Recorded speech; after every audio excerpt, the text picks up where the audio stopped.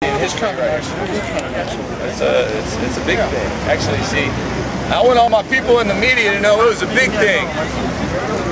When Reverend Jackson shows up, it's a big deal. Some people in the media are like, oh, this is just a local story. Nah, this is a national story. This is an international story.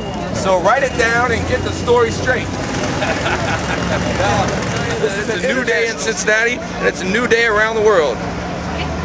People in the media, some of them, don't think this is a national story, but I'm here to tell them I'm Justin Jeffre with the Cincinnati Beacon, and this is an international story. This is a story for the history books. This is a story for our future.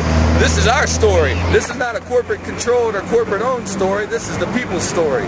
And when Reverend Jesse Jackson shows up here in Pyatt Park, it sends a message throughout our community, our entire community.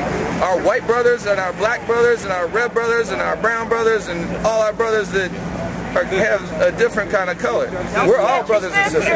Yeah, I'm sorry, you're right. My sisters, especially my sisters. Don't get me started on my sisters. I'm getting fired up down here. Thank you. Don't get me started on my sisters. See, I try to keep my distance from the sisters.